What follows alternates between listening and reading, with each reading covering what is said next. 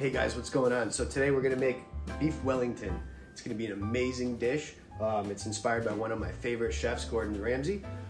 So first what we're gonna do is we're gonna pan sear the tenderloin to get all the edges. We're also gonna make some creamy mashed potatoes and some garlic roasted green beans to go with it. So I'm gonna start with the tenderloin, get that seared off, and then we're gonna chop up and mince up the mushrooms in a food processor here, and we'll start putting it together. Okay, so we're gonna start olive oil in the pan, good amount. While that's warming up, we're going to salt and pepper the tenderloin.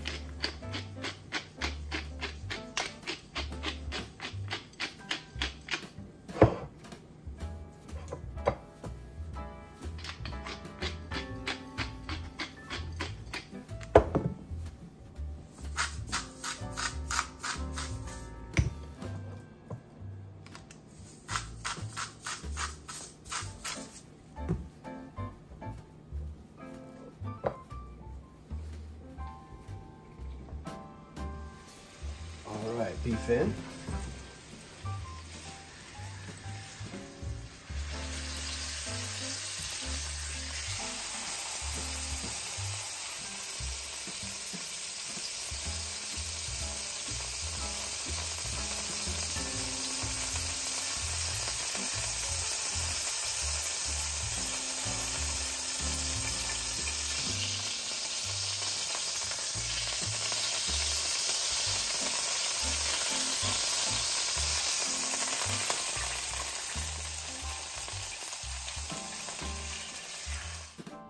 Okay, tenderloins all seared. We're going to put our mushrooms in the food processor, get those chopped down. And once we get those chopped down, we're going to cook them off just because of the amount of water that's in them. So you don't want a lot of water. You want this to kind of be like a paste to build with. So chop these down, cook them off, and we'll be back. Okay, so in that same pan that we seared the tenderloin in, we're gonna drop in and heat up and cook off the moisture in those mushrooms that we just chopped and minced up in the food processor. Some big chunks is okay. Try not to use them on the side, but really this is gonna help bring the flavors together. So we're gonna heat this up, cook the water. All right, guys, you see how the water's coming out? And it's starting to cook down those mushrooms real nice. It's gonna pull the flavor out of the pan as well. So we're gonna cook those down until they're basically dry. We're gonna make a paste out of them. I'm gonna get the pursuit ready on the plastic wrap, and we'll start building this thing and go from there.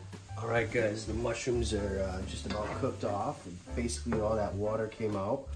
It's starting to dry out a little bit. A clump there. So you don't want to overcook them either, but you just want that moisture. You don't want too much excess moisture in there. So we're gonna let these cool for a minute, and then we're gonna start putting it together. Okay, guys, we got the prosciutto laid out on a piece of plastic wrap. You just want to basically make like a little blanket. Let the mushrooms cool down a little bit. Then what we're gonna do is we're gonna spread an even layer over the top. Use the back of a spoon.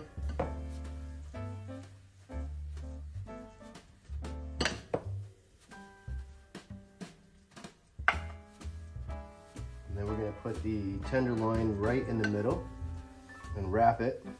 Get it nice and tight wrapped. Okay, so there it is all spread out.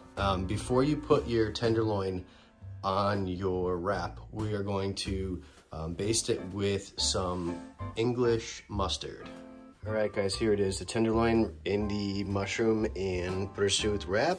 I basted it with the English mustard, and now we're gonna wrap it up and let it chill in the refrigerator for about 15-20 minutes, and then we'll get ready to put the pie crust on. Okay, guys, there it is, all wrapped up.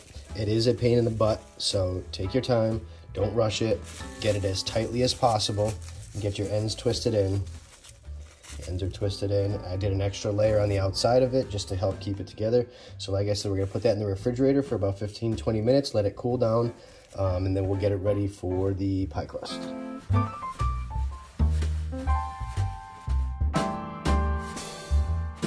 Alright guys, here it is.